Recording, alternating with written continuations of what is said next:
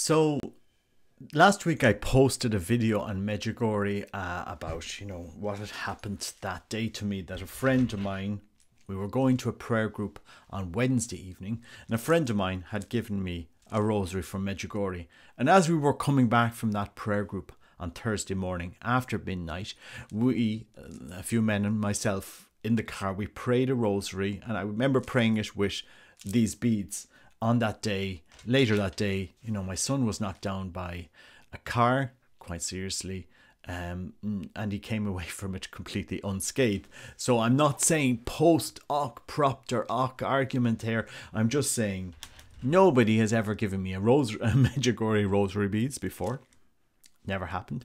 And just on the day as it happened, these landed into my hands. Now, another friend had gone to Medjugorje, and when he was going a few weeks ago, I said, well, look, get me a rosary and get it blessed by that Dominican over there. Because I remember looking at a few videos of Father Leon, and he seemed very, he seems to have done a lot of work and on trying to make sense of what's going on there. So, the friend came back and he gave me a nice I asked him for, I like a pair of rosary beads that'll kind of won't break. So I got a pair of these from Medjugorje, and with the Saint Benedict medal. What I did notice was there was an image of Our Lady here.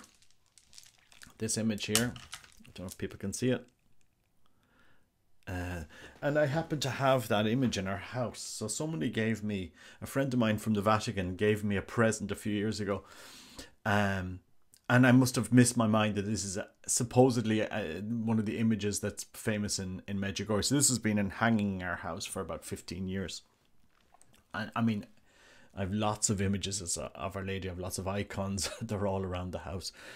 But this one was actually there. So I'm trying to make sense of what's happened here. I'm trying to put together and make sense of really what's happened. And I'm not looking to lead Catholics astray or ask you to believe anything that's not Catholic teaching. I've seen, as I said in that video, there was lots of comments on it, that it was it's been proven completely false, it's demonic and God knows what, people telling me read this book and read that book and read the other book and so forth. I would just ask people to study it. Just study it. And on the last video, Father Leon talks about, what if it's fake? Well, I'm going there as the spirit of prayer.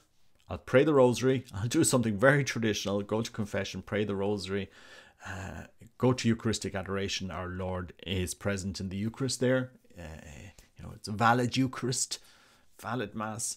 So I'm just going there in a spirit of prayer and retreat, and to talk to friends and so forth. That's all I'm going there. I'm not saying if it's true or if it's false or making any judgment on it. As I said, this fell into my life. The whole topic of Medjugorje, my friend pushing me, maybe you'll come along on pilgrimage with us. I have no interest. I had no interest going. There is a priest friend of mine. We were seminarians together. He's Italian. And as I said, he's been there 21 times. And he doesn't make any judgment on it one way or the other, but he's found great peace there. And so somebody were asking, what are the fruits of Medjugorje? Well, there's a lot of, you can just look and see what's going on in the church. And I encourage people to talk, just to talk it out. On the apparitions itself, there was one apparition there, and Our Lady is asking for peace. She says it, peace 3 times, mir, mir, mir, which happens to be the word for peace also in Russian. Obviously, the language that they speak locally is similar to Russian. I mean, Our Lady of Fatima said penance, penance, penance. And she's asking for peace, peace, peace. I mean, God, we look at the world is going. It looks like China's going to go to war with Taiwan, and who knows what restrictions the world will place on China then. That seems to be the progress of it. Russia is at war in Ukraine. We could have a war on 2 sides, in Europe and in Asia. and you don't know how that will escalate or how far that goes. So, I mean, this could be the time that we need mir. Just one thing that I was listening to Father Leon, and he was talking about the experiences that the children had in the apparitions. As I said in other videos, you know, when I was young, 18, I asked our Lord, do you love me? Do you love me? And Christ said to me quite clearly, quite audibly, of course I love you. And I always rejected that experience as saying, oh, it must be my imagination. How could Christ love me? You know, I'm no saint, I'm no mystic. You know, these things don't happen to people like me. You know, they simply don't. This is my reasoning back in my early years, when I was young. You know, it's only Saint Teresa of Avila. Christ doesn't say these things to, you know, sinners and people that are struggling in the faith. And really and truly, it goes again. That's not what the gospel is saying, because Christ is asking us to be like children. You know, to be like children. Ask Christ and Our Lady for help. I've never heard Our Lady, or never had an apparition of Our Lady, but I've always felt Christ very clearly. I've often had visions of him, you know, touching his Eucharistic heart, being close to him. And I suppose Our Lady is kind of saying, oh, if you found my son, you don't need me coming to you. You stay with him. He is my beloved son. It's like Our Lady has been, I've always had a great devotion to her, always pray the rosary, you know, I've always had a beautiful devotion to Our Lady, but I've always felt Our Lady pushing me towards her son. This is my beloved son. This is the person that she most loved. You know, and somebody was saying to me recently, you know, it's kind of, it was providential that Saint Joseph wasn't there at the crucifixion, because you could just imagine Saint Joseph there saying, you know, Our Lady couldn't do much as a woman, but Saint Joseph, he would probably have stepped in there to stop them doing something to Jesus, you know. But in God's providence, he was absent at the crucifixion, and Our Lady was there with her son, and she's kind of drawing her to herself. And you know, many years ago, we were having a conversation with a friend of mine, Brian Nugent. He's an Irish writer. We share the same name. We come from the same region in Ireland. We're probably connected at some level, because the Nugents, they all come down. But he wrote a book called Marian Apparitions in Ireland and Related Phenomena. And we were just talking about how many times children had reported experiences in Ireland. And if you look at some of the interviews that some of the clergy have, you know, oh no, these kids are making it up. These kids are doing this. No, they could have, who knows. That's how I would have felt. You know, that's what I would have felt as a child. You know, surely Christ doesn't say these things to people. These are only for those who have prayed for years and years and years. And that's the only time that Christ comes and talks to them and he gives them gifts. You know, the Padre Pios. Not that I hold myself at all as anything like that. I'm just saying that's how I saw the experience of encountering Christ. And in reality, heaven isn't silent. Christ isn't silent. When we're children, when we're, you know, innocent in the sense that we don't expect these things, you know, Christ just pours out his love for us. He's pouring out his love for us in the Eucharist. You know, this is the sad reality. People don't, when I mentioned in the video why I love traditional Latin Mass, in the traditional Latin Mass, when you go to receive communion, you're kneeling there, you're kind of recollected, you're kneeling in front of the priest that's giving you the Eucharist. It's not hurried, it's not rushed, and you know, the priest is saying, Corpus Domini Nostri, custodia anima tua in vita term. So the body will be, how do you say it in English? How do you translate it? Keep your soul for eternal life. Somebody will correct me on it, but this beautiful Latin prayer, which in the new rite, in the Novus Ordo, the priest says it just when he's taking communion, I think. But in the old rite, it was said for everybody that's receiving communion. And you just enter into that mystery of receiving our Lord in a more reverent and a more, you're giving yourself time, you're giving your soul time. In the new rite, and you're going up there and you're making a queue to go up for communion, because we don't have altar rails anymore. We don't encourage, you know, you're kind of distracted, you know, looking at the person that's giving you communion, and it's into your hand, and then you're taking it out. Do you know what I mean? There's this whole world of distractions you're looking at. Whereas in the old rite, if people only realize this, and it's not an ideological stance that I have, the old rite just fostered Eucharistic adoration better. It just did. It did. I mean, the graces are there. You know, the graces are there.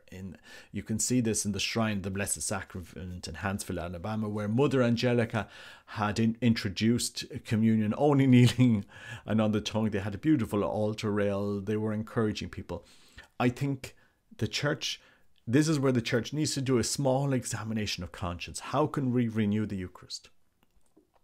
You know, in the old rite, you didn't have to say Amen when you received the Eucharist, because your Amen doesn't make the Eucharist any more real. It is the body and blood, soul and divinity and love of Christ, the second person of the Holy Trinity. And you're just, you know, you're just it just feeds a hunger in your soul. I mean, it's hard to explain. That is what, you know, I would love to see returned to the Latin Rite. There are small details in the Vetus Order in the old Rite that, you know, just helped me. But anyway, you know, just going back here, we need to be children. We need to be children in God's arms. Just be children, you know. As I said, you know, Christ said to me when I was a child, of course I love you. Why wouldn't Christ love you? And we kind of reject it. And then through your life, I'm there in the boat and Christ is on the water, and so Christ is saying, Robert, are you coming to me? And I'm saying, Christ, please don't make me walk in that water. You know, I don't have that faith. And it's really when it comes to the realization, you know, you have to have the faith to walk in water and to go towards Christ, you know. And there was a poem that really brought home that experience to me many years ago. It's Francis Thompson, The Hound of Heaven. And I was just, it's a poem that I just, you know, you love it so much. And that's the Christ that, you know, that I experience all of my life. That Hound of Heaven, he's always there. Christ never abandons us.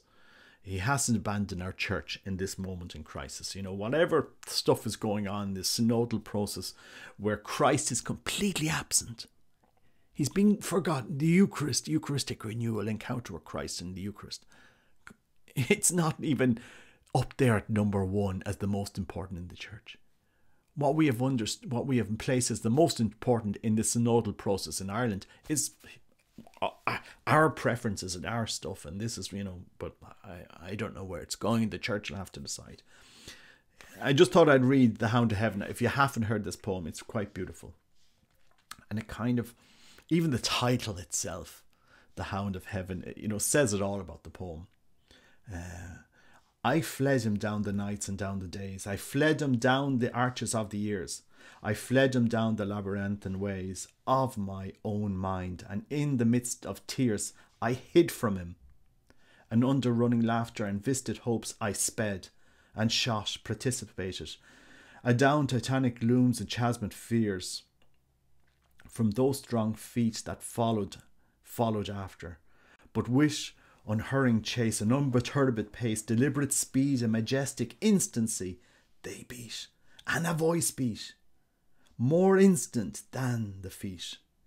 All things betray thee, who betrayest me.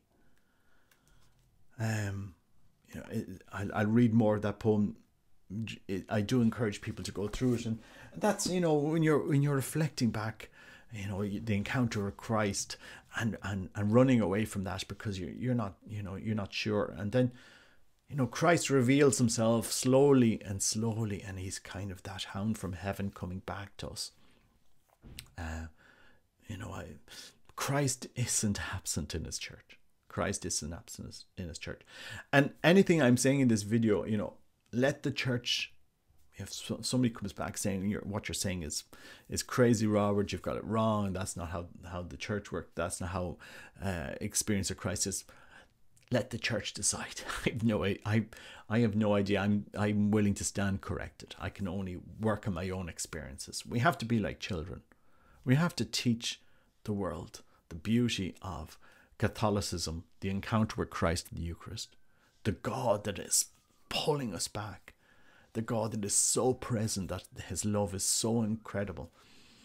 And you know, that's really interesting. You know, it's hard. It's hard sometimes, because, you know, in the church we see good and we see evil. You know, the reality of evil is there. The reality of abuse and abuse of power and abuse of faith is there. I mean, I was a legionary of Christ. One of the biggest phenomenons in the last 50 years in the church, on every level. You know, we were held up there. We were in Rome. We were, yeah. And the founder wasn't who the church thought. And, you know, the shock waves that resulted from that caused a lot of people to lose their faith in the church, lose their faith in Christ, lose their faith in the Eucharist. And so my experience of Christ goes back before that. You know, I'm drawing from my childhood, really. You know, that raw encounter with Christ. Christ has given me everything I've ever asked. He is so amazing. And that's why I do ask the church to renew the Eucharist. And in this time, in this moment in time, I ask the church to talk to the amazing groups of Catholics in the church who love traditional Latin Mass. They are simply outstanding, you know, and people have seen my video with John Salza on the Society of St. Pius X in the future. And what they haven't seen is my pain at the amazing Catholics that are there, that the society has. Amazing, outstanding in so many ways, that love the faith. We need to come together as one church and to love our Lord, you know, and not be afraid to look at tradition, but not be afraid to also look at what Christ is doing in his church today. You know, the Christ is walking here today. He's moving souls. And it's simply incredible to see what Christ is doing.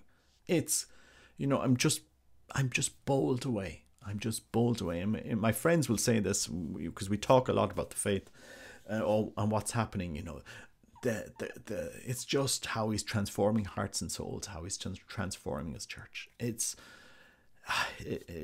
And he's doing it in places that people don't expect, in souls, in places. He's walking, he's working. Our Lady is there, in so many places that we don't expect. And maybe, you know, Medjugorje could be one of those places. As I said, let the church decide. Let the church decide. This is important to remain in the church. It's important to remain there, because as time progresses, you know, our Lord and the Holy Spirit will work there, and the truth, you know, the time is the great revealer of truth, and we have to let that go. And as I said, for those of you who despair and who are anxious and sad, especially traditional Catholics who I love, I mean, it's a sad time. You know, I'm seeing communities, parishes that spent hundreds of thousands renewing and redecorating their church, and you know, and for their bishop to say, now the money you've spent over the last 10 to 15 years, the money you've spent with permission of the church, the mass that you had with permission of the church, well, actually, we're going to take that away from you now. You know, it's quite incredible that we've had one pope saying, yes, it's perfectly fine to do this. It's fine if you're a community to promote this and to do this. And they've gone ahead, they've given money, they've redecorated their beautiful churches. And then we see it now, well, actually, this church that you've redecorated, and the altar that you've redecorated, and all this money, well, we're actually taking that away, and you can't worship in that form. Let people worship Christ in the form, in that beautiful silence, reverence, if that's what they want. You know, I think we should be able to have peace between the Vetus and the Novus Ordo. One should be a flow. It should continue from one to the other. So, you know, as I said, you know, I love my faith. I love this encounter with Christ. I think, you know, it's quite amazing.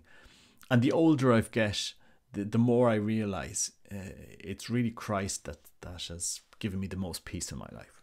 You know, the nearer I am to the Eucharist, the more you take advantage of sanctifying grace, the more you know, take advantage of confession and Eucharist.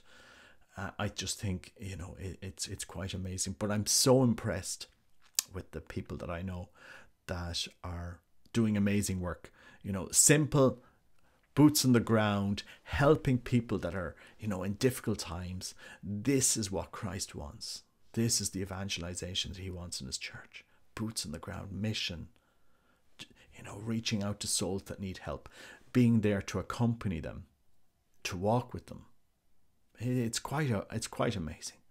You know, let's not close ourselves, be so narrow-minded that we think that the only experience of Christ is what we think is there. You know, Christ works in ways we can never expect. Let him out in his church. Let him walk where he wants. Encourage each other. Walk with each other. But I will say, you know, those of you who comment on my videos and, you know, you're very skeptical of Medjugorje, and I'm skeptical of many things. You know, I'm kind of once bitten, twice shy, and I'm skeptical of so much in the church. But I'm not skeptical of Christ. I'm not skeptical of that encounter with Christ. You know, why wouldn't Christ say he loved me? Why wouldn't he show me himself to me? Why wouldn't he want me to know his love? You know, if he's saying it here, why isn't, if he says it here, why wouldn't he say it in my heart? Do you know what I mean? Am I getting it wrong? This isn't a stale ancient text. You know, Christ is alive. He's living. He's walking. He's moving hearts. He's moving souls. You know, and when it comes to faith formation isn't just a lecture in a classroom. It's prayer. It's getting up and meeting people, praying with them, talking to them, going to somebody who needs help, saying, what can I do for you today? You know, you're not feeling good. Well, maybe let's sit down and have a coffee. Let's go for a meal. That's how you teach the faith, is to live it. And we're desperately not doing that to our children in Ireland. It's so sad. Anyway, look, as I said, I've put together now a series of videos that Father Leon has done for Tecton Ministries. Father Leon said it was okay, but I haven't. I'm going to acknowledge Tecton Ministries. They're not asking me to promote them or anything like that. I'm just saying it's great videos that they've done. So if you know them, or if you can avail of their pilgrimages, please do give them a like and share. Go to their YouTube channel. They have some great videos. There's actually another video there on the YouTube channel, a longer video, with Father Leon, you know, introduction to the 5 stones, and you'll see it there. So I do recommend that you go to the YouTube channel. You can see a lot more stuff. Do your own investigation, pray on it. You know, just see, you know, where it is in the church. You know what, you know, pray on it. At the end of the day, the church will decide. And I do encourage people to know your faith, because even if this whole phenomenon turned out to be fake and false, our faith is in Christ, it's in the Eucharist, it's in Our Lady. You know, these things come and go, but our faith is in Christ, is in Christ and in Our Lady. And I just don't think they're silent in this moment in time in the church. They are talking, they are moving. Christ is certainly doing that. You know, it's quite incredible to see what's happening. Of course Christ loves you. Why wouldn't he? That's how I've seen him. That's how I felt him. You know, and he is so real. He is so, I don't know, how can I say this anymore? But look, pray for the church. Pray for priests and bishops, for the Pope, for unity. And, you know, if you're traditional Catholic, I know how... I feel for you. And if you're somebody who goes to the Society of St. Pius X, I know how difficult it is. I do. You know, I cannot say. It's sad that the church can't see so many great Catholics that are there. It's, you know, that's the painful thing. They are the most amazing Catholics you could meet. Simply are. I'll call out priests in Ireland: Father Leo Boyle, Father Patrick Kimball, Father Abbe. So, you know, outstanding priests that love their faith. Their communities love their faith. It's a hard time in the church. And, you know, it must be so sad for them to see what has happened to Catholicism in Ireland, because they love their faith. This is the sad thing. But we need them now. We need tradition. We need something to challenge a generation. And that's what I'm saying. Get all the tools out of the bag, guys. You know, work and renew the faith. Renew what is beautiful. Some of us will like the silence of a traditional Latin Mass. Others will like a charismatic, more charismatic. What is wrong with the allowing Christ to speak where he wants to speak? You know, this is what I'm really calling people to talk to each other. You know, I ask Catholics to go to traditional Latin Mass for the simple reason: experience the silence and the beauty and the mystery and the wonder of what previous generations experienced, in a sign of wonderment, not of protest. Experience that. It seems like it'll be taken away, like it's what we've seen in Chicago. Well, before, priests and cardinals and bishops who were born during the crazy times, before they decide to take what they were nourished with. You know, it's amazing when you see Pope Francis, all of these cardinals that are making these decisions, most of them were nourished by that as children. And they're saying that now they've come to another generation. No, we don't want you to experience what we experienced as sacred. Guys, doesn't make sense. Come on. There is room. This beautiful church is big. You know, we wouldn't denigrate or destroy or remove a beautiful Greek Catholic divine service, said ad orientem, very reverently, with lots of vestments, with the beautiful icons. You know, the church would respect that. Well, you know, please. I know I'm praying. So anyway, look, longer video today, but I do think it's important that we study what's going on in Medjugorje now, and with a little bit of honesty, and we see where it's going. As I said, this all fell into my lap, and people are laughing at me. The friends that know me, that they're laughing at me, saying, "Robert, you've said you're never going to Medjugorje. You weren't interested in," yeah, and I wasn't. I didn't think I'd bother.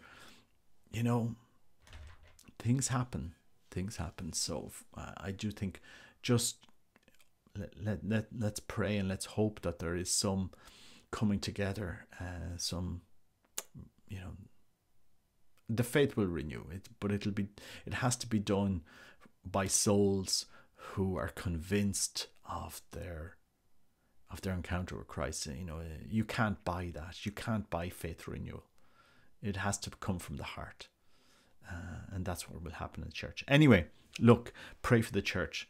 And as I said, be kind, be charitable. Don't knock other people down. Don't, you know, either side, you know, help them, show them, blog about your faith. If you go to traditional Latin Mass, blog about it. Show how beautiful it is. You know, we've seen the Mass of the Ages documentary. Why aren't we seeing dozens, hundreds of other documentaries and films and blogs about your faith community, your love for the faith? Put it out there.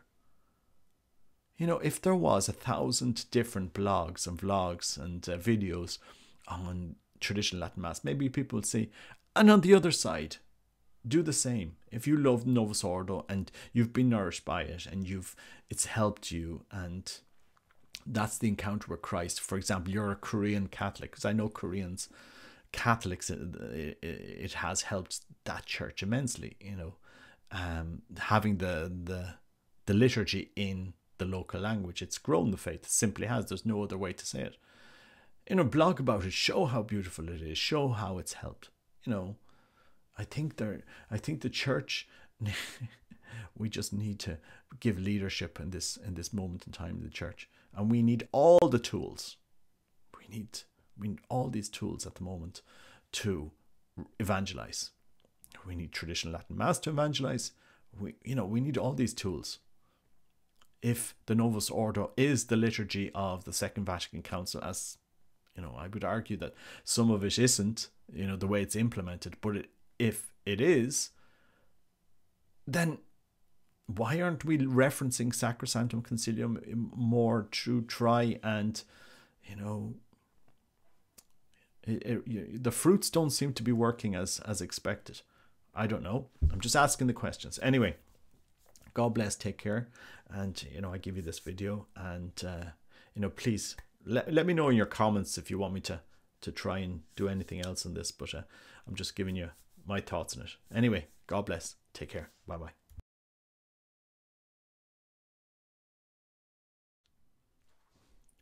As I said, the videos that I've clipped together, all of that playlist, they come from a ministry in the church, Tecton Ministries, Encounter Christ on a Catholic Pilgrimage. I do encourage you to go on pilgrimages. I do encourage you. I really do. And they're based in America. But if you go to the website, Tecton Ministries, they haven't asked me to promote their website, but I just think their work is so good.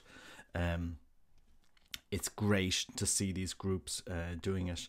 Now, their pilgrimages, obviously, to Medjugorje, they're pricing it from an American point of view, and the biggest cost for Americans to travel is the airplane, is the air cost.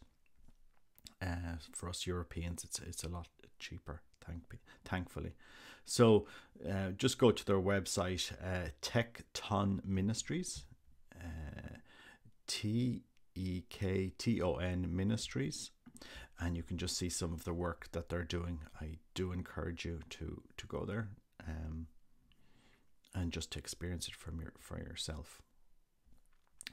Anyway, that's that's the group that put together these short videos that I've just put together in one video here. I asked Father Leon if I could do it, and just to let you know. Okay, God bless, take care, bye bye. One objection is, why should I even pay attention to private revelation? People say we don't need private revelation. When they say this, of course, there are two categories of revelation that are obvious to us in the church. There's public revelation and private revelation. Public revelation, now I think the words are slightly unhelpful, the names, public and private, because it sounds like out in the open and not out in the open. So it's slightly misleading. It's a bit of a red herring. Public revelation has nothing to do with it being out in the open. It's got to do with the revelation of Christ given to the apostles through the church, down through the ages, through sacred tradition and scripture, coming down to us. So the sacred deposit of faith, as Vatican II would call it, which lives in the church and comes to us from Christ through his apostles. Okay, so that's public revelation. It's what we have to believe to be Catholic. Private revelation, then, is any other apparition of Jesus or Mary or the saints or angels to any individual. Now, it could happen in a private room, it could happen out in public in front of 1 million people. That does not make it public. It remains private revelation, okay? And private revelation cannot teach us anything new about the faith. It cannot add to our faith, cannot subtract from our faith. So in this sense, it is true that we are not obliged to believe it. But if a private revelation is actually authentic, then we can say it's from God, and we would probably do well to heed it. And all private revelation can do, if it's authentic, is tell us what to do for our time. So for example, the revelations of the Sacred Heart to St. Margaret Mary Alacoque arose at a time when the heresy of Jansenism was rife. And Jansenism really is like the idea that we are totally unworthy of God. And nothing we do, which is, I mean, of course we're unworthy of God, but almost like God barely tolerates us. It's a very negative spirituality. To combat that, our Lord himself revealed his Sacred Heart. Now, we already knew right from the beginning that the heart of Jesus is the heart of a divine person. The human heart of Jesus belongs to a divine person who loves us so much he even allows his heart to be pierced in death to show us, there's nothing he wouldn't allow to happen to him just for our salvation. And it's to breed confidence in God's love for us. Okay, so it's like an antidote to Jansenism. Now, and then of course in our own time, the devotion to the Divine Mercy, the revelations to Saint Faustina Kowalska, they are again for our own time to encourage people to trust in God's mercy for us, but also warning us that these are the times of mercy because a time of justice is coming. It's not just mercy for everyone, just like that. It's mercy, but mercy depends on repentance, conversion of life. And God is calling us to that. Okay, so revelations tell us what to do for our time. Marian apparitions, especially in the last couple of centuries, seem to tell us what to do for our time. With Lourdes and Fatima, the messages of penance, conversion, and Medjugorje is no different, I think, in that respect. It is about penance and conversion of life, living our life for God, and not just paying lip service. So this objection, saying, well, private revelation is not compulsory, is not necessary. Yes, strictly speaking, it's true, but if it is from God, then it's telling us what to do for our time. It's almost like you could say, lots of things are not necessary. Poetry is not necessary. But if you were like that, I think you'd be poorer for it. If you had no poetry in your soul, you'd never really experience great joys or really empathize with sorrows. You'd never really see beauty in the world around you, or you'd see it but be completely unable to appreciate it or articulate it. And I think it would be a loss to us if we ignored the private revelation that Holy Mother Church says is worthy of belief. Okay, even if Holy Mother Church doesn't compel us to believe it, she says it's worthy of belief. I think we ought to. We ought to listen to our mother.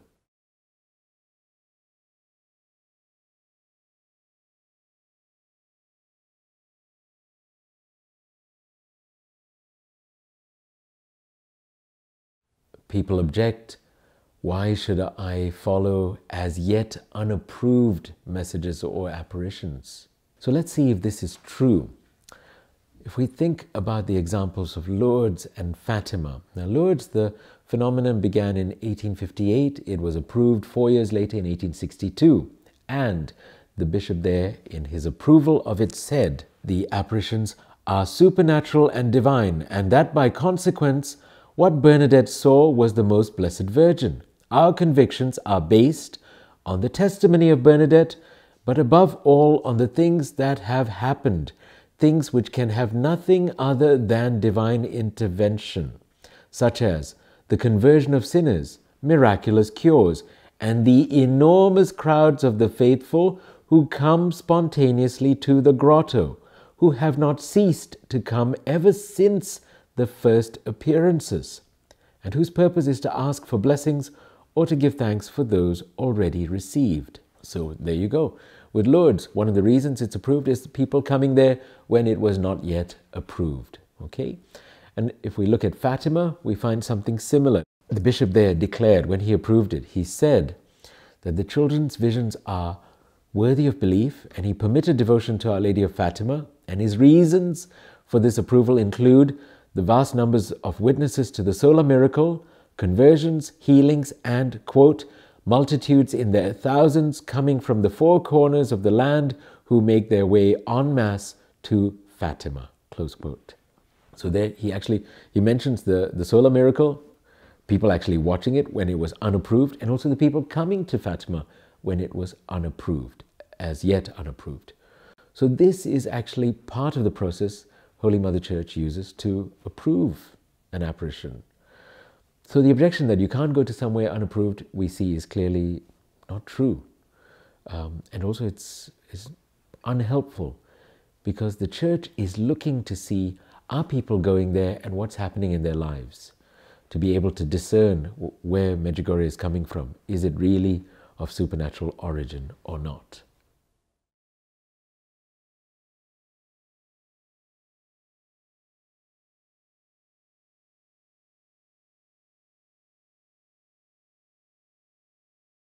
And following on from that objection, people say, hasn't the bishop condemned, the local bishop condemned Medjugorje? So how could we go there? Bishop Žanić condemned it, and then the authority was taken away from him and given to the Yugoslav Bishops' Conference. And then later his successor, Bishop Pereira, also expressed his opposition to the phenomena of Medjugorje. Now, this, I suppose, caused confusion among people, because, if the bishop's against it, are we allowed to go there? This, it probably sounds bad. If we go there, are we disobeying the local bishop, etc.? So the Vatican clarified this in response to a query, and this is a letter from then Archbishop, now Cardinal Tarcisio Bertone, and he explains, on the basis of the investigation made at Zadar, so far, it cannot be affirmed that one is dealing with supernatural apparitions and revelations, i.e. non-constat de supernaturalitate, the middle category. And then the bishop went on to say what Bishop Pereira said in his letter of 2nd October 1997 to the Secretary General of Famille Chrétienne, declaring, quote, "My conviction and my position is not only non-constat de supernaturalitate, but likewise constat de non-supernaturalitate of the apparitions or revelations in Medjugorje," close quote, should be considered the expression of the personal conviction of the Bishop of Mostar, which he has the right to express as ordinary of the place, but which is and remains his personal opinion. Okay, so that's what Rome had to say about this. It said the bishop's objection remained his personal opinion, that the duty and the competence to judge Medjugorje had then gone to the Bishops' Conference of Bosnia and Herzegovina, of which he was a member, but with at least 2 other bishops. The objection that the bishop objects to it, we can see Rome herself intervened to clarify that that was not a valid objection to Medjugorje.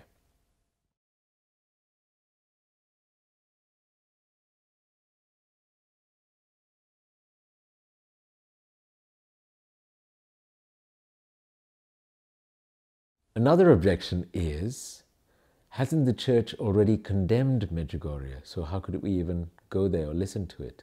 Now, when we look at how the church deals with an alleged apparition, there are 3 judgments Holy Mother Church can make. The first category is constat de supernaturalitate, meaning this is established as supernatural.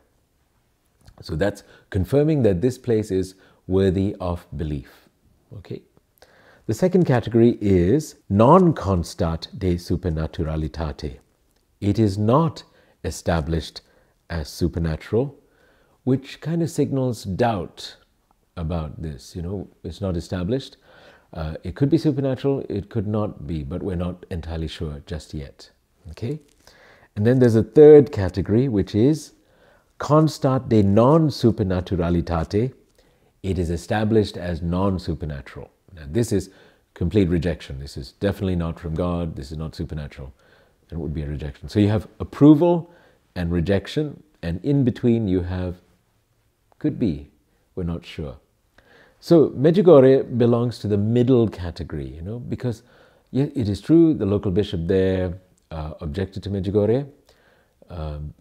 Bishop Žanić, at that time he was the Bishop of Mostar, and although he initially said Medjugorje is supernatural and he believed it, etc., initially that was what he said, and then later he changed his mind. Then Holy Mother Church intervened and took away the responsibility for judging Medjugorje in these terms from the local bishop and gave it to all the bishops of Yugoslavia, the country where Medjugorje was in at that time. So it's the Bishops' Conference of Yugoslavia who met in Zadar. It's a coastal town on the Dalmatian coast. in 1991, and they chose the middle ground, that this is not established as supernatural, meaning that they don't know. They're not approving it, they're not rejecting it. Now, I want to give you a little quote from Pope Benedict about private revelation, just to explain, because he explains so beautifully. He says, church approval of a private revelation essentially means that its message contains nothing contrary to faith and morals. It can be a valuable aid for better understanding and living the gospel at a certain time. Consequently, it should not be treated lightly. It is a help which is proffered, but its use is not obligatory. So he says, first of all, when church approval of an apparition is just basically saying there's nothing in it against our faith and morals. Fine. It's not saying we approve of it 100% and you've got to implement this in your life. No, Holy Mother Church is not saying that. But at the same time, he says it should not be treated lightly. It's a help that's offered, but it is not obligatory. So, I don't know, it's a bit like you're in the sea, splashing around. Someone throws you a life ring or buoy or whatever. It's not obligatory to cling on to it, but if the seas are rough, maybe you'd be better off taking it. It's a help in this sense.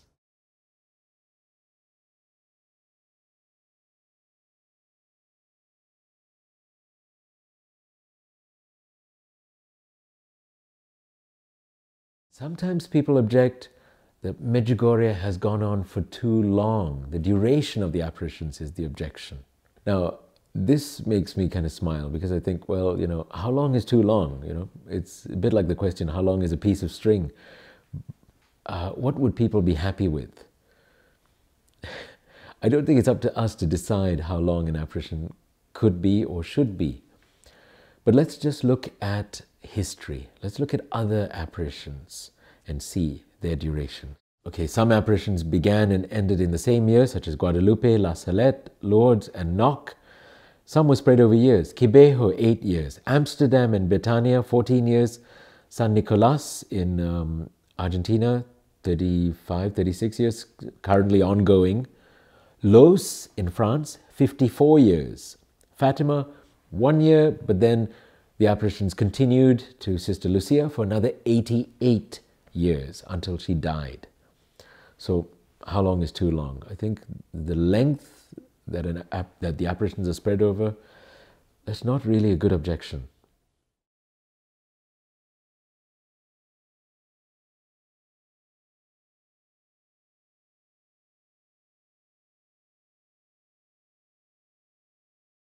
Sometimes people object that Medjugorje has gone on for so long and it's still not yet approved. So the delay of approval is what they object to.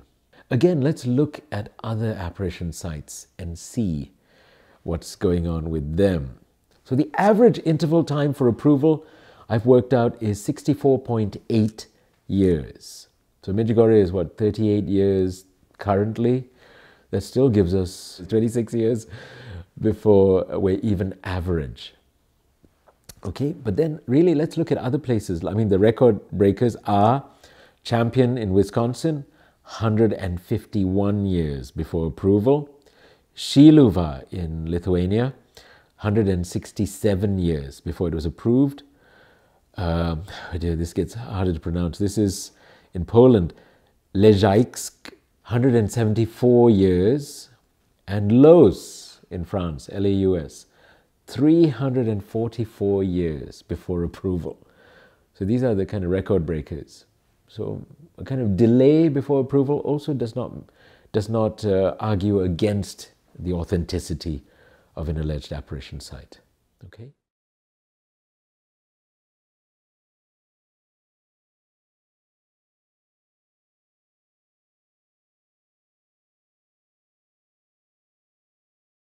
Sometimes people object and say, well, the Blessed Virgin Mary does not make appointments because in Medjugorje she appears at certain fixed times and dates prearranged. And they hold this as an objection against the authenticity of Medjugorje. Well, I think it's quite practical because if she wants to appear to you, you have to make sure that you're there and not elsewhere, like gone to your doctor's appointment or gone bowling or something. Like what Juan Diego, especially, you know, she says, come back, same time, same place. And he wants to go back, but his uncle is sick. So the next day, he actually takes a detour. He tries to avoid her. And then she comes down the mountain and catches him and says, where are you going? You know, so when she says, come and meet me at this time and place, she's quite serious. And we ought to take that seriously. Lourdes, she says, will you do me the great grace of coming here for 15 days? So she makes an appointment. And Fatima, she says, come back here for 6 months on the 13th of every month. So from all this, we see that the Mother of God is perfectly capable of making appointments and appearing at a predetermined place and time of her choosing. So that doesn't sound like a valid objection to say, well, no, the Mother of God doesn't do that. Well, we've seen that she does.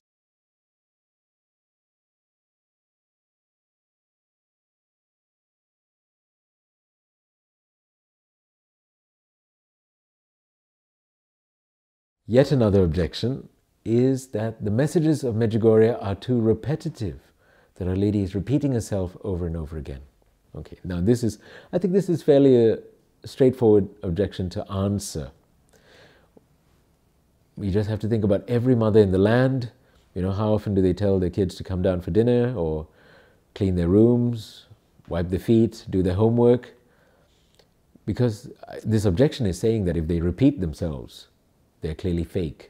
You know, that doesn't make any sense. If they have to repeat themselves, their children are bad children, disobedient children, unwilling to listen. If Our Lady has to repeat herself in Medjugorje, then the same is true of us. We are bad children, unwilling to listen, disobedient, stubborn.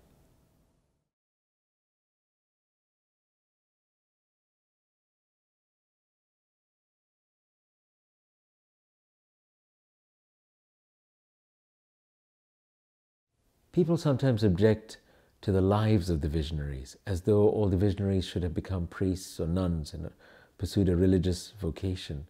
And the fact that they did not in Medjugorje is somehow counted against them and held against them.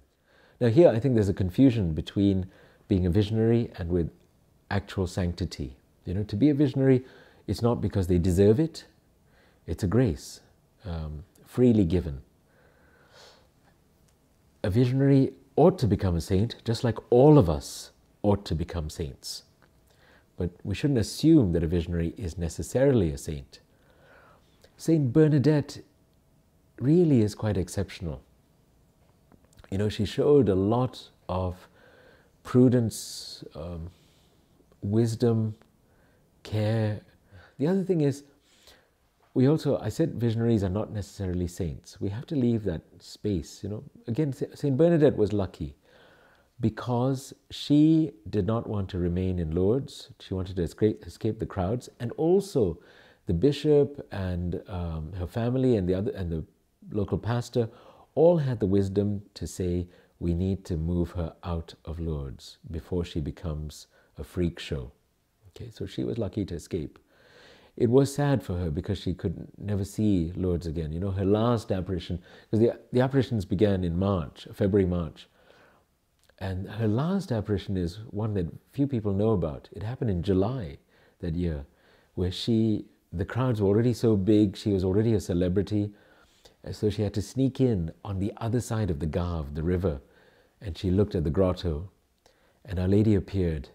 And they were there, you know, like 100, 200 yards apart, and they just smiled at each other and bowed. That was the last apparition she had, because she couldn't go up to the grotto because of the crowds. It's sad, it's poignant, but it kind of shows what could happen to a visionary. Now, I want to look at one particular apparition, La Salette in France, which happened just before Lourdes, where such wisdom did not apply. The mission of the shepherds is ended. The shepherds are the children, Melanie and Maxima. That of the church begins. They can move away, become dispersed in the world, even unfaithful to the great grace received. But the apparition of Mary will not thereby be shaken, for it is certain, and nothing coming after can act against it. And notice his wisdom. he says the apparitions are real, it's a great grace, and the visionaries might even be unfaithful afterwards, but that does not negate the reality of La Salette. And it's kind of prophetic he said that, because the two visionaries lived slightly chaotic lives. It's not their fault, I don't think. They were the first celebrity visionaries that we really know of, because people hounded them and chased them, elevated them to this great status. They didn't want it, but it had its effect. So what happened is that Melanie, the girl, she joined 4 different orders, religious orders, and she left all of them. She was dispensed from her vows, and then she died in a private house in Naples with a friend. And that's how her life came to an end. The boy, Maxima, is an even sadder story, because he flunked out of high school. He tried to become a doctor, that failed. He joined the army temporarily, then he was dismissed from that. He tried to train as a pharmacist, that didn't work out. And then he lent his name to a fellow who made liquor, kind of cashing in on the visionary fame. And this guy made a lot of money with the liquor, but cheated Maxima. And Maxima himself is supposed to have died penniless, alcoholic. He died in a state of grace, having received the last sacraments, but he was penniless and alcoholic. Like, really what the world would look at and say, this is a failure. This is not exactly how you expect visionaries to end up, but this is what happened to the two of them, because they are hounded and treated like celebrities. So we have to remember, visionaries are human beings. They're not saints. They're called to be saints, just like we are. We have to leave them alone.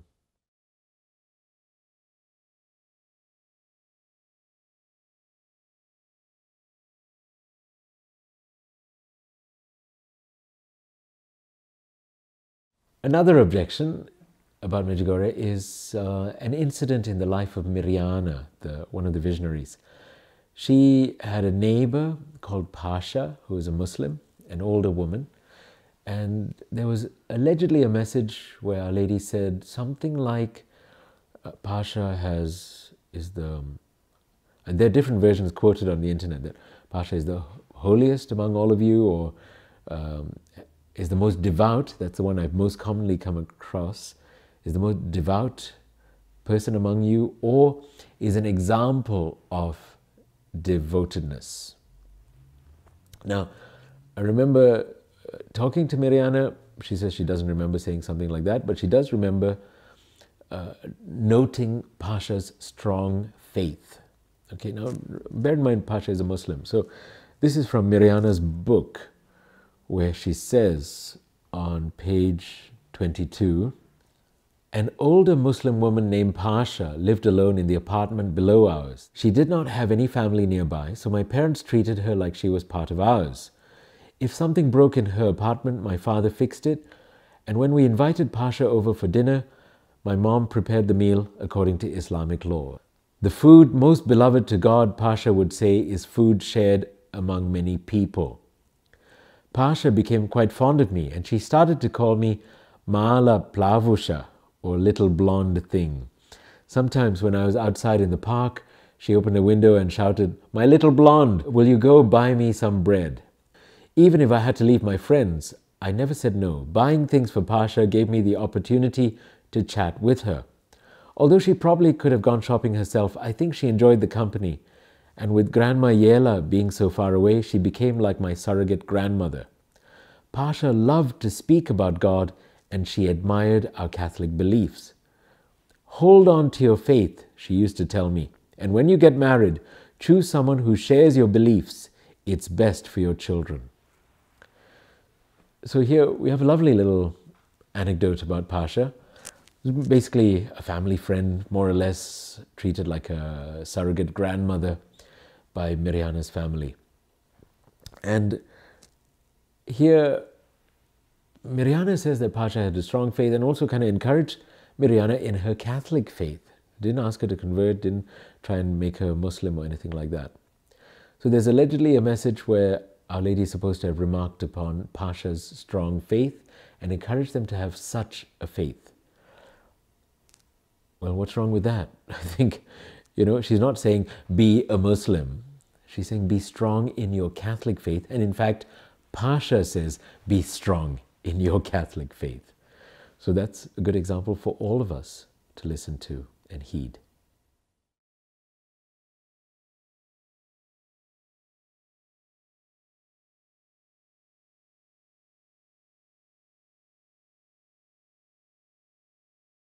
Another objection is that Medjugorje has become too commercialized, that there are too many restaurants and shops in Medjugorje. Now, first of all, I want to know, why is this an objection to the authenticity of the apparitions?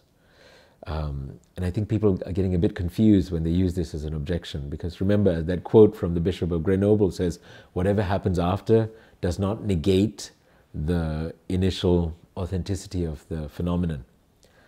So, is Medjugorje too commercialized?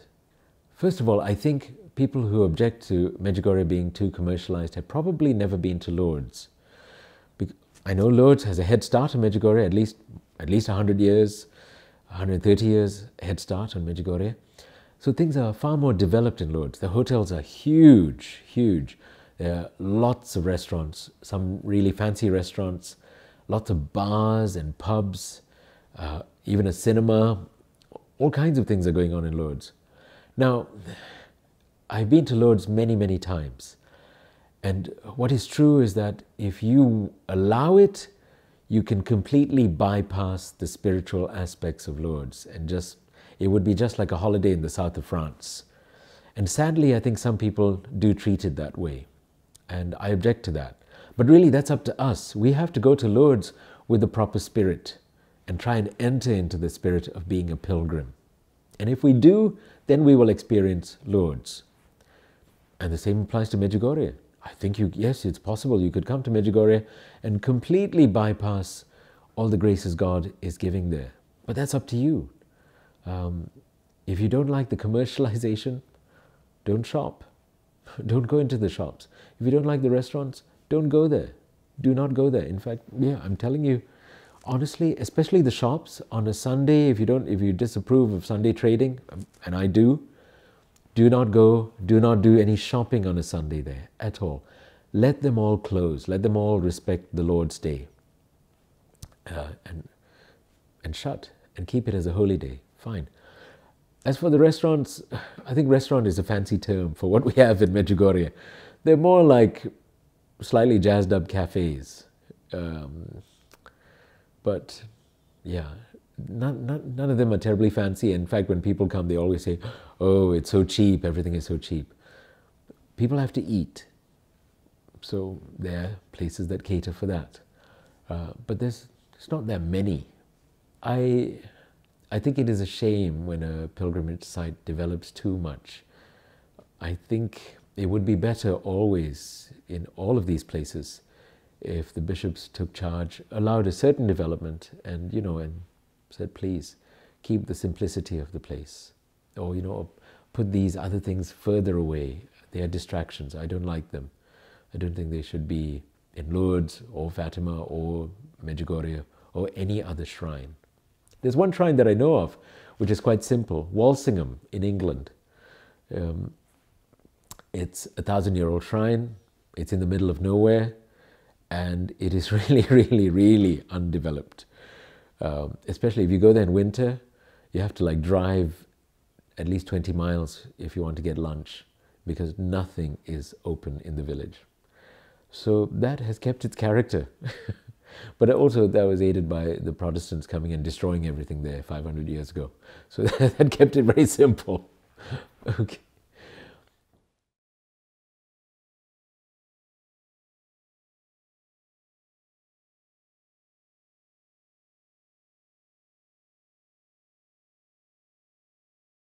There's a kind of expectation that visionaries should become nuns or priests or monks and pursue a religious vocation. And even if they don't do that, even if people don't expect that, they still think, well, if you're a visionary, you should more or less live like a hermit or live as a great saint, etc. Saint Bernadette really is quite exceptional.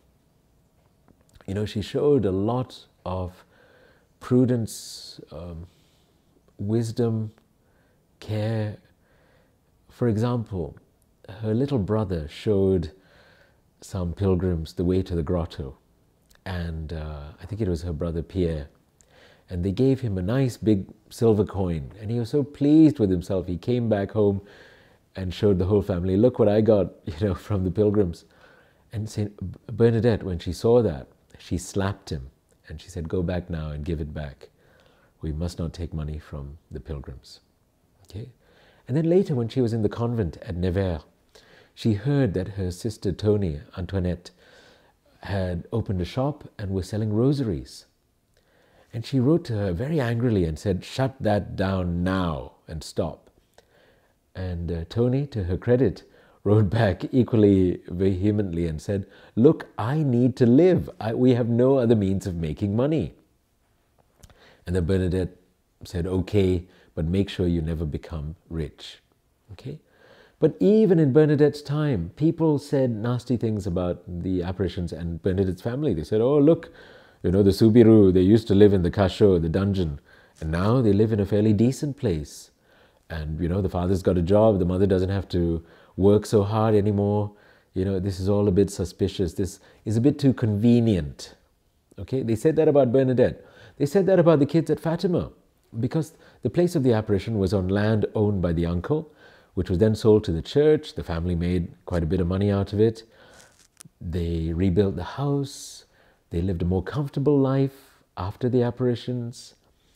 The family lived a more comfortable life. Okay, the two kids, Francisco and Jacinta, suffered horribly and died soon after, and Lucia then had to go off to the convent.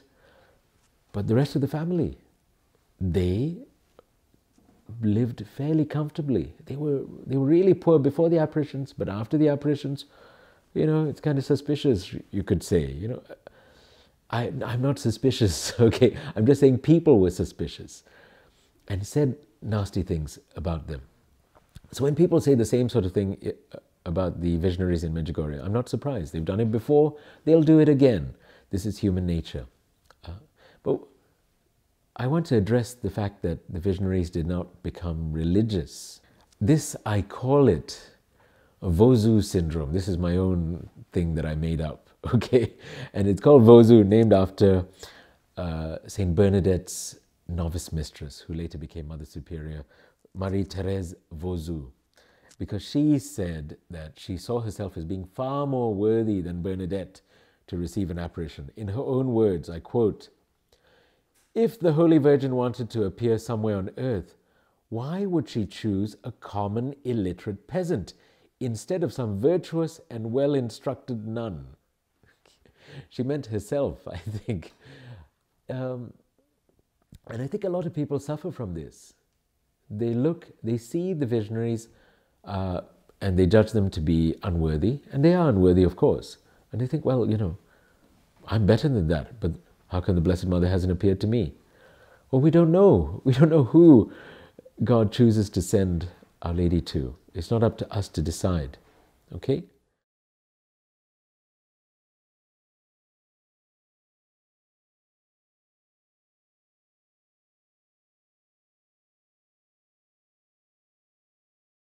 Another objection to Medjugorje is based on some of the alleged messages of Medjugorje, as though some of them might be contrary to our faith. For example, there's an early message where I think the context was a little Serbian Orthodox boy was cured, and apparently I think a Franciscan priest expressed surprise at this.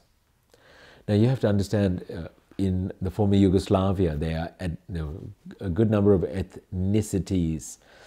There are Slovenes, Croats, Serbs, Muslims, who are now called Bosniaks. Okay, that was their ethnicity. Montenegrins and Macedonians, at least 6. They're all closely related to each other, and in fact, Bosniaks, Croats and Serbs are really, really closely related to each other. The language is more or less the same, and the people have so much in common. Okay? But they do think of themselves as different. And in the former Yugoslavia, and in the countries that now exist, which represent the former Yugoslavia, so the countries of Croatia, Bosnia and Herzegovina, and Serbia, etc., religion and ethnicity are always confused, okay? Because if you were a Croat, you were Catholic. So you didn't even have to say you were Catholic, you just say, I'm a Croat, meaning you're Catholic. Or you'd say, I'm Catholic, meaning you're a Croat. They couldn't see the difference. So the same, if you're a Muslim, you're a Bosniak, and vice versa. And if you're a Serb, you're Orthodox. Okay, so they did not make the distinction between religion and race or ethnicity the way we do in other countries. They were just kind of confused and jumbled. So the alleged message is Our Lady is supposed to have said, all religions are equal before my Son. It is you on earth who create divisions. Okay? Now, when we hear a message like this, first of all, we have to understand there's that principle, the sound principle from St. Thomas Aquinas. He says, everything received is received according to the manner of the recipient. Okay? So if I explained to a crowd of people about quantum mechanics or astrophysics, they're all going to understand me according to their own language, vocabulary, and limitations, and their own experiences. And if they then were asked to repeat, what have you just learned, and repeated it, each one would repeat it in a way unique to him or her. Okay, so everything received is received according to the manner of the recipient. So if a visionary uses the word religion in Bosnia and Herzegovina, really, religion means ethnicity for them. Certainly did at that time. So when all religions are equal before my Son, we have to understand it as all ethnicities, all peoples. Because here the objection was, how come a Serb Orthodox was cured? And of course, you have to also wonder why was a Franciscan puzzled by that, because of the I suppose, bad feeling, bad blood, confusion among those people, mutual, perhaps mistrust, I don't know, at that time, and then which was made worse by the war in those countries, in Bosnia and Herzegovina and Croatia. And of course, all along Our Lady was calling for peace between peoples. Okay, so here, this message, all religions are equal, really means all peoples are equal before my Son. And that's true. All people are called to salvation in Jesus Christ. That's what it means, okay? There's another message, I think, that might be related to this, and I'm not even sure if this is authentic. It's usually raised by objectors to Medjugorje, and I've not been able to find the message in any body or collection of authentic messages from Medjugorje. And it's something like, God is sovereign over all religions, or God rules over all religions. A quote like this. And again, I think we have to understand this, we have to understand it in context. Yeah, God is in charge of all religions, God is in charge of all peoples. That is clear. It doesn't mean that God has willed all religions, actively willed, as though there are different ways to God. There's only one way to God. And when we look at a message like that, we have to look at the context of all the other messages. Is there even remotely a suggestion that the Catholic Church is unnecessary? Is there even remotely a suggestion in all the other messages that you could make your own way to God bypassing Christ and the Church and the sacraments? No, there is not. So it's really unfair to kind of twist one isolated thing out of context and make a mountain out of a molehill, or a mountain out of a non-existent molehill. I think that is deeply unfair, because people who do that don't realize that their ancestors would have done it to Lourdes and Fatima. Okay, let's give an example. Let's try. I hate doing this, but I need to do this to show them that they would easily, if they had been alive at that time, they would have easily done this to Lourdes and Fatima. Lourdes, Our Lady allegedly says, I am the Immaculate Conception. Now you can object, and the pastor at the time did object. How can she say she's the Immaculate Conception? That's an event, okay? Not a person. What does she mean by that? That it sounds like nonsense. You could twist it like that. And actually, as I said, the pastor did object and make those objections, precisely those objections. Now, to understand it, Our Lady is saying that whatever you mean by Immaculate Conception, that's me.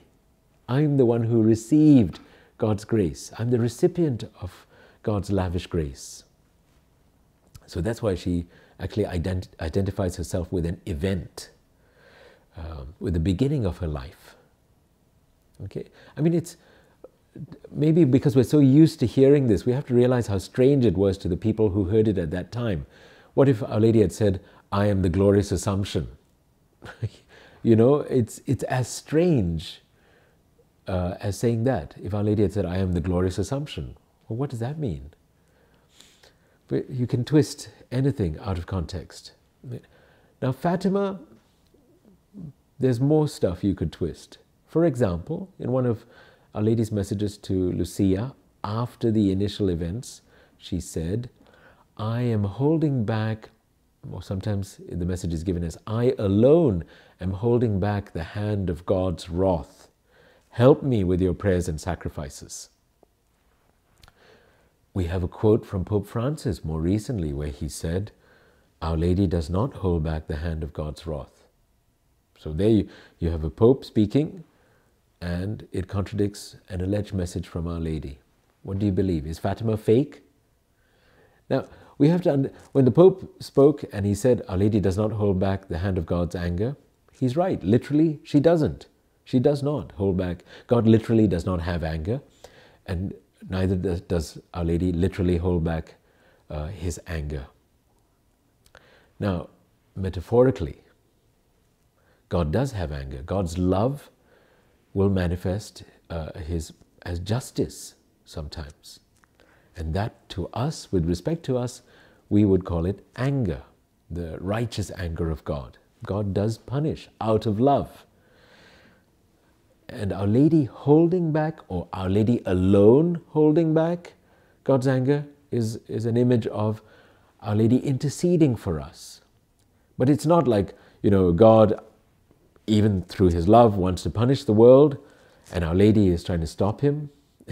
If Our Lady is interceding for us, she does so because God wills her to. From eternity, he has willed for her to intercede with him, to be our great auxiliatrix, our great helper.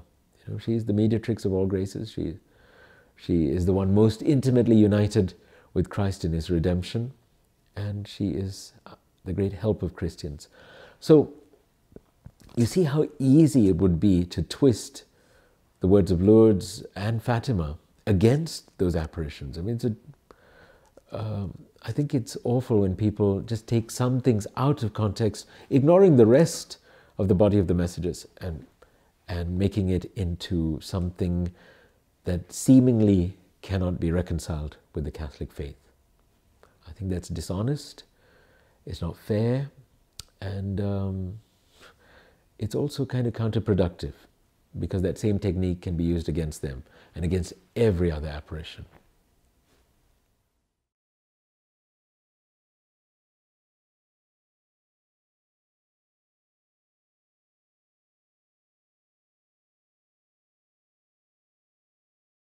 A serious objection is, what if Medjugorje is false? Are we putting our souls in danger by going there or listening to the messages of Medjugorje? This is something I think that is present in many people's minds. Because even if it's unapproved and Holy Mother Church needs our going there as pilgrims to help her discern whether this is true or not, well, what if it's fake? Am I in any danger going to Medjugorje? Am I putting my faith in danger by going there? Now to this I want to give a quote from Archbishop André-Joseph Léonard, the Archbishop of Brussels, and he was the former Primate of Belgium. And he says, I quote, I know bishop friends whose rule of behavior is to say, look out, if we are open to the events of Medjugorje, we can perhaps encourage something that is not authentic. There exists a risk. I am more sensitive to the opposite risk and say, just the same, it is possible that heaven has spoken to people at that place, And I do not wish to take the risk of a priori being closed to that grace. Two risks exist. The risk that we are being deceived in Medjugorje, and the risk that we are bypassing a gift of grace. Until the judgment of the Church, between the two risks, I prefer to take the risk of being open rather than the risk of a priori being closed to the grace of God, which can be operating in this place. Accordingly, therefore, I take the position of openness and prudence. Notice what the Archbishop says, openness and prudence. Prudence is practical wisdom. So he's basically saying there are two risks in Medjugorje. There's the one risk, it could be fake. And although he doesn't fully spell it out, if it's fake, people are being deceived. And what are they being deceived into? Praying the rosary every day, going to Mass, reading the Bible, fasting on Wednesdays and Fridays, and going to confession at least once a month. They're deceived into living a sacramental life more fully. Really? If that's a deception, oh, happy deception. Would that the whole world were deceived in this way. And of course, the other risk he's saying is that it could be a grace from God. And that there's a greater risk, it's a greater danger to be closed a priori to the grace of God. To say, well, no, I'm not going to have anything to do with this. But if it is from God, we're risking bypassing God's grace. And I think to this, I'd also want to add some Dominican wisdom. You know, my brothers, when I first started going there as a priest with the laity, they asked me a few questions about Medjugorje. How do people behave at Mass and adoration? What are confessions like in Medjugorje? And the behavior of priests in general in Medjugorje. And when I answered these questions, they said, clearly God's grace is at work in this place. We must cooperate with this. I remember I was at adoration. Adoration in the evenings in the summer is at the back of church, and there's seating for 7,500 people. So roughly I'd calculate there were about 10,000 people kneeling down in silence, adoring our Lord in the Blessed Sacrament in the monstrance. And there was an African priest next to me, and he looked out, because you see the priests are sitting on one side in the sanctuary, and the people are all down there on the other side. And he looked at the crowds of people and he said, now I know Medjugorje is real. When he saw how people were adoring our Lord, and 10,000 people in silence adoring Jesus. I don't think you can fake that. You can't fake that. And you have to have your eyes open to see God's grace at work where He chooses to work. It's not for us to decide whether the apparitions are true or not. Holy Mother Church will tell us when she's good and ready. But in the meantime, we're not blind. We can see God's grace is at work here. All the conversions taking place, so many conversions.